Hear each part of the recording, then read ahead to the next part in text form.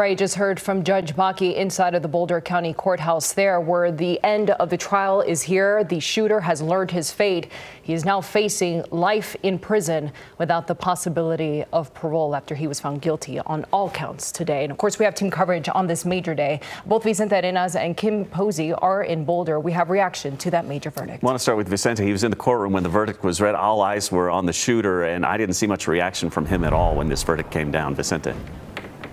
Jeremy, what Alissa Ahmad was doing in the courtroom this afternoon was pretty much what he had been doing throughout the trial itself. He was moving his head back and forth. He was looking down at the desk in front of him. At times it appeared as if though he was scribbling something, but he did not seem to be fazed at all by what was happening in the courtroom, even while those verdicts were being read. Now, let's talk a little bit more about the reaction in the courtroom from the victim's family. Show you some video now of the day the shooting happened.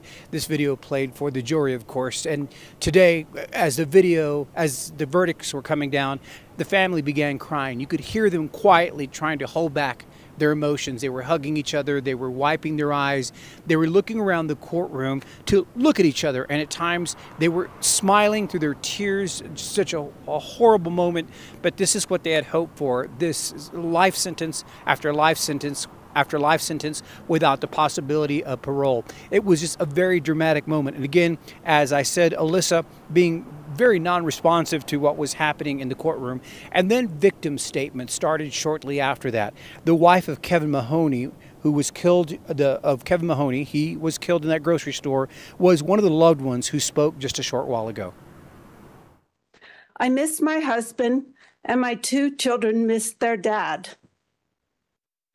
On the day of the shooting, I worried that my daughter, who was 6 months pregnant at the time, would lose her baby. And after driving back from the CU Event Center that evening, my son was crying so hard, I thought our car was going to plunge into Veely Lake.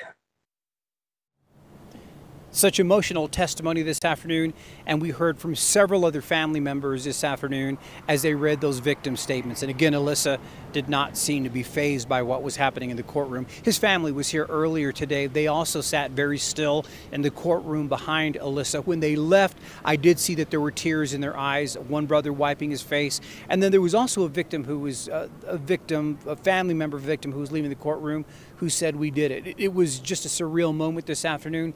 This is what these family members had been hoping for, and many of them saying today that they had done it. So this has come to a very fast end, just 6 hours that jury deliberated. So a lot happening here this afternoon at the Boulder County Justice Center with the mass shooting trial. Reporting live, I'm Vicente Arenas, Fox 31. Yeah.